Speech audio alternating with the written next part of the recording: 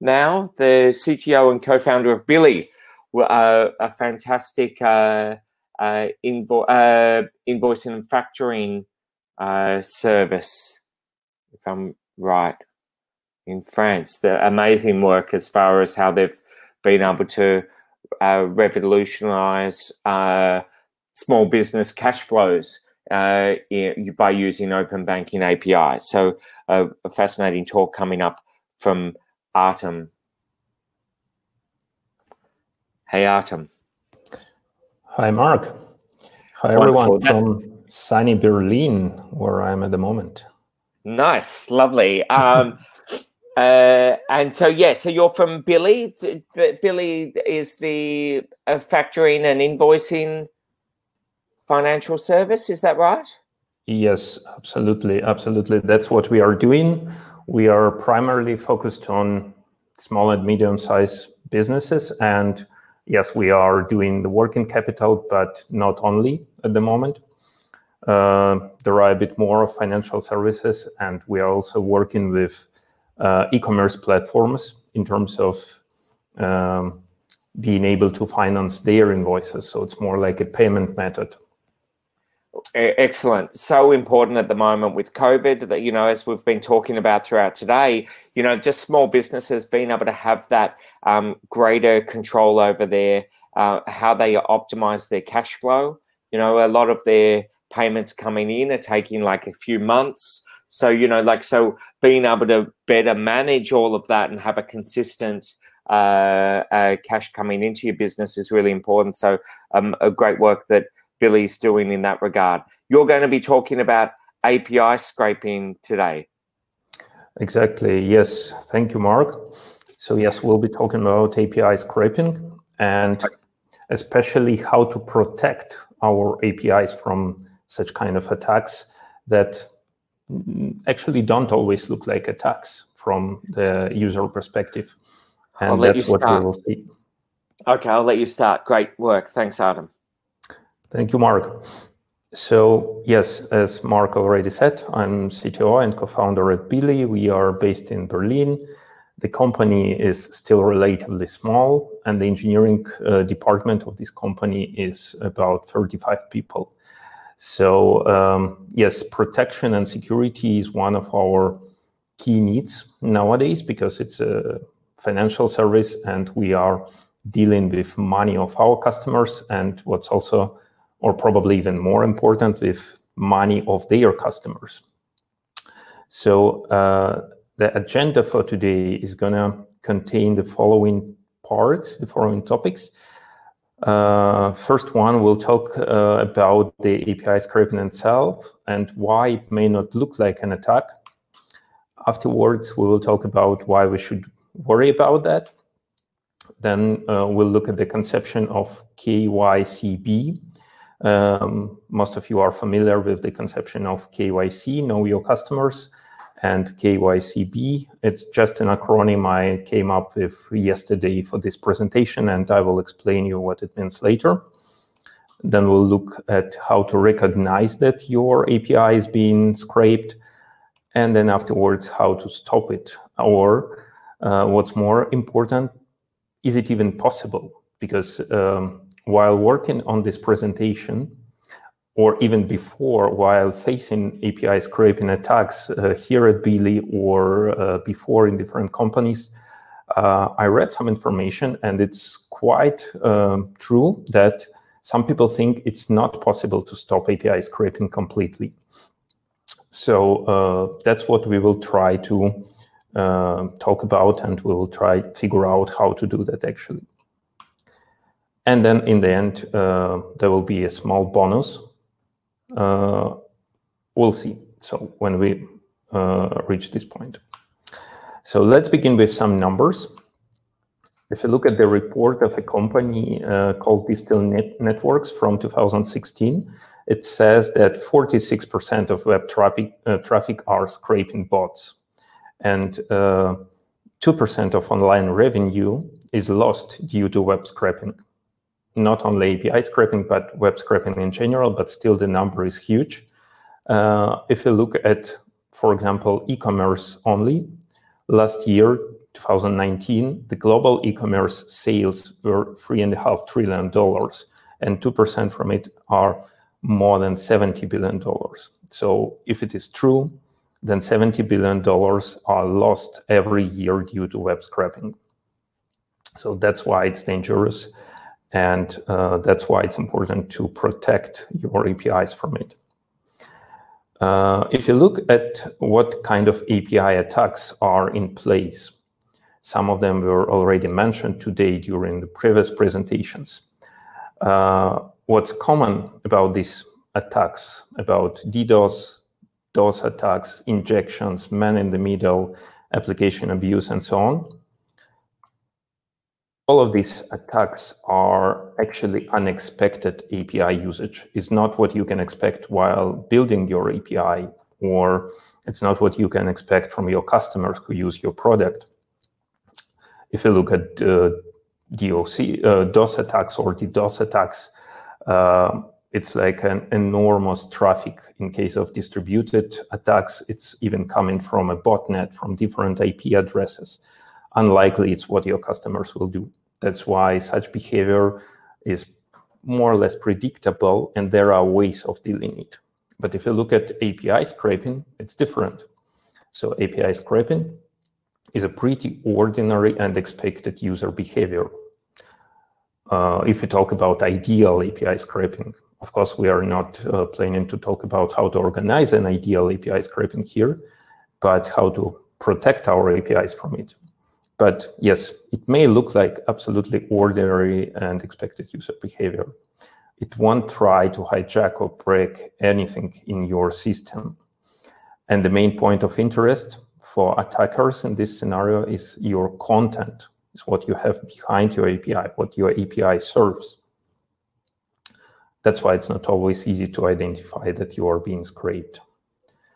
So this is how the ordinary user behavior flow may look like in most of the cases. We have a user, we have a UI, we have an API behind that, and there is a data source behind your API that is in most of the cases your database.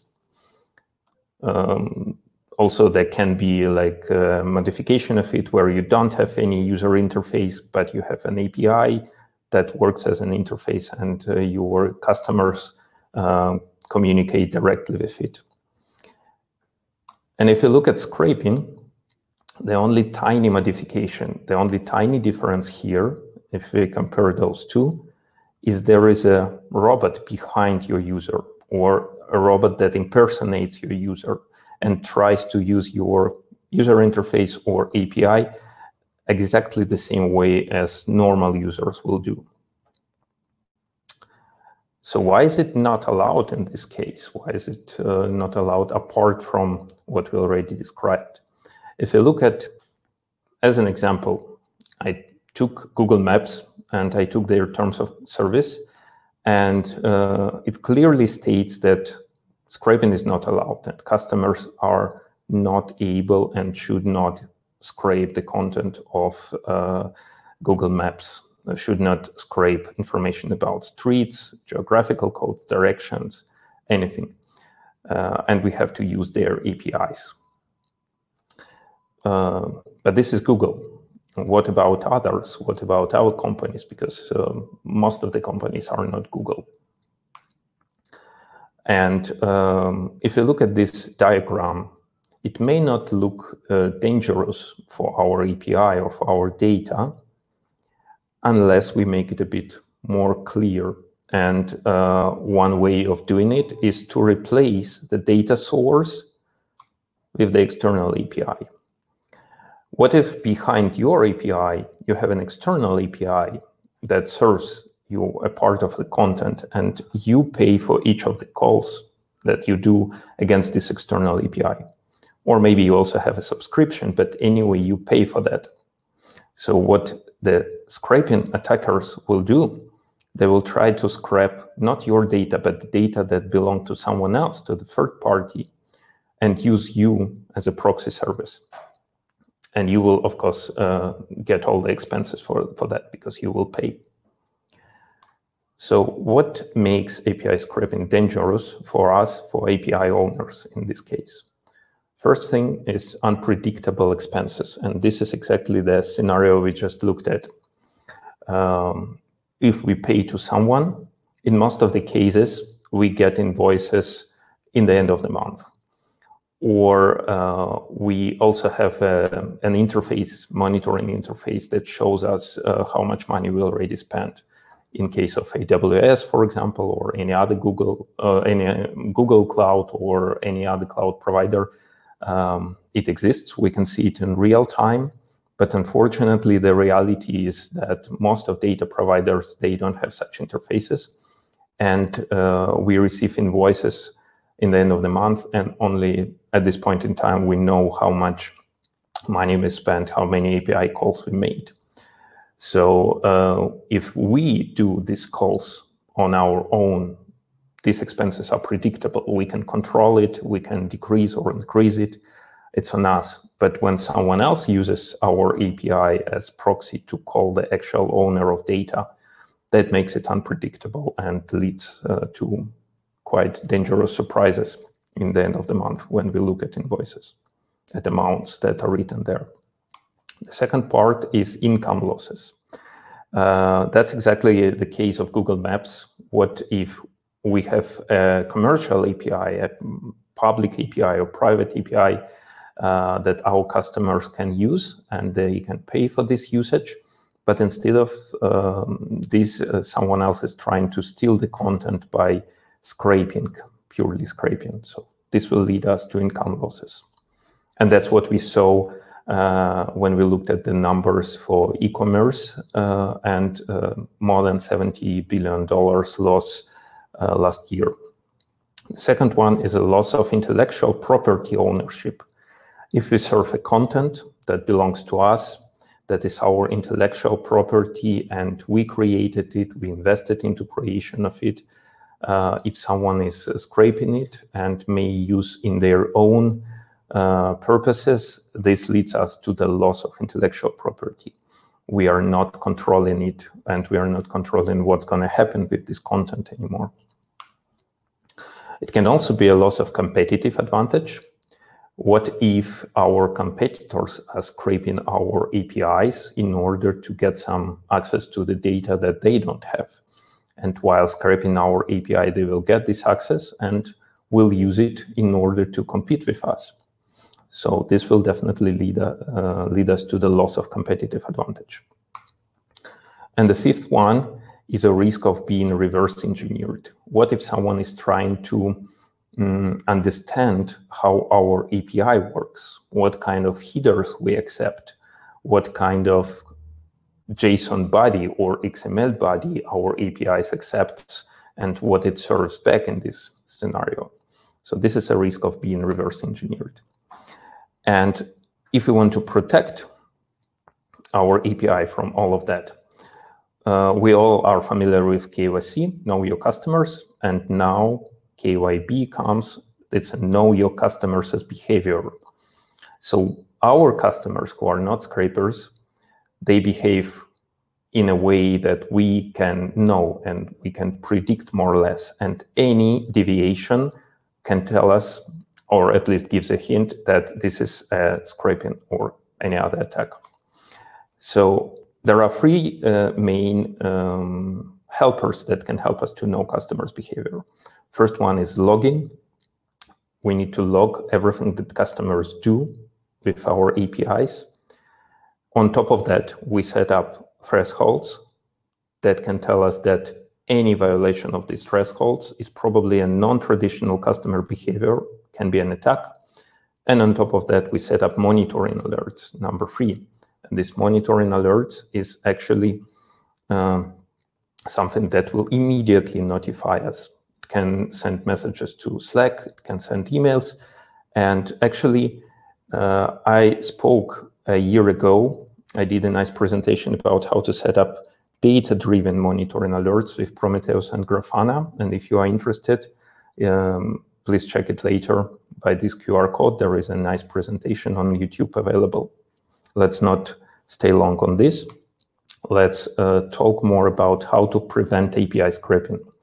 So prevention of it has different layers. The first layer is data thresholds. We already discussed it briefly. So we know that our customers should have, let's say, 10 registrations per day. This is our more or less normal behavior. If we have 100 new users per day, this is maybe something unusual. It can be due to some recent successful marketing campaigns, or it can be because someone is trying to scrape our APIs. The second one is set up HTTP request limits with Nginx, HA proxy, or any other server that we are using. Can be per user, per time period, per IP, can be anything. The third one is to set up basic firewall rules.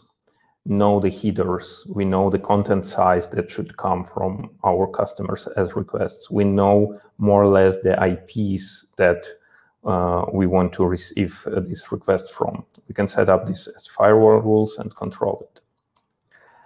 We can also set up more extended rules like geography, or even look at patterns, regular expression patterns, for example, that we see in the content of requests. Or there is even one nice database that is called IP abuse database, and it contains the list of reports regarding certain IP addresses that were involved in different kinds of attacks.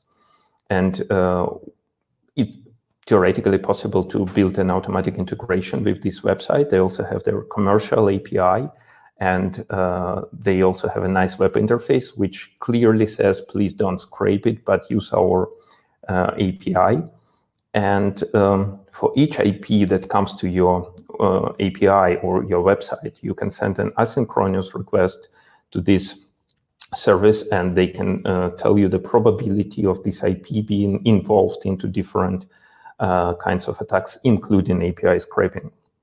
And even if this doesn't help, there are some services that do real-time machine learning-based bot detection and can block it. For example, Cloudflare or other ones. So we are almost done. And now I want to give you the bonus track, the bonus that I promised in the beginning. So some people say no one can block API scraping completely. But we say API scraping and protection from API scraping is a race, and one who stops first loses. So what happened once in my practice? Our API was being scraped, and we started with simple protection, because the scraper was just one IP address that was sending their requests against our API. We protected, so we set up firewall that blocks this IP. The scraper went further. They set up a different IP. We blocked it as well. They started again from a third IP. We started setting up more smart protection. So we started to look at headers and content and so on, started to block it. And in this scenario, scrapers ordered a botnet distributed scraping attack against our website. And we started to behave really differently. We started to protect our API smartly. We started to block some countries, block some requests that don't have certain headers, that don't have certain content. We started to understand the patterns and so on. So in the end, we didn't stop, and the attacker stopped. And even more we did. And this is the actual bonus. Before starting scraping, before writing the code, someone as a human being needs to manually discover how your API works. So there is a human being behind this bot in the very beginning of scraping or shortly before. And this person leaves traces. This person leaves traces in your database, in your logs. And if you look at something that happened, let's say 1 week, 2 weeks, 1 month before scraping attack starts, you may find these traces, and you may even identify who was it, or what was the purpose, or what was the behavior. And while analyzing this, you can build perfect protection. So that's basically it. Thank you for listening. Thank you for being here. And last but not least, I would like to share another QR code. This is our engineering blog on Medium. This is a blog of our company. And this presentation will be there. And it contains some more interesting articles, including security as well. So thank you very much. Thanks, Artem. It's a great talk, talking through the risks of web scraping and how you can actually build some defenses in your business around it. That's great, and you also helped us catch up on time a little bit. So I appreciate that as well. Thanks. We don't have any questions in the chat box, but I'd suggest, so if people could use the QR code or reach out to Artem. Artem, could you go back to the previous slide just quickly? It had your email address, just so people can get a screenshot if they needed to. Yes. There we go, of that, and then your LinkedIn as well. So please follow up offline in either the stage chat or with Artem directly to discuss the presentations. We've got some comments coming through now about how much people appreciated it. But thanks. But to keep us on time and to introduce Yoshiyuki, I'll ask Artem now to leave the stage, and we'll get Thanks, our Mark. next Thanks, speaker everyone. on. Thanks.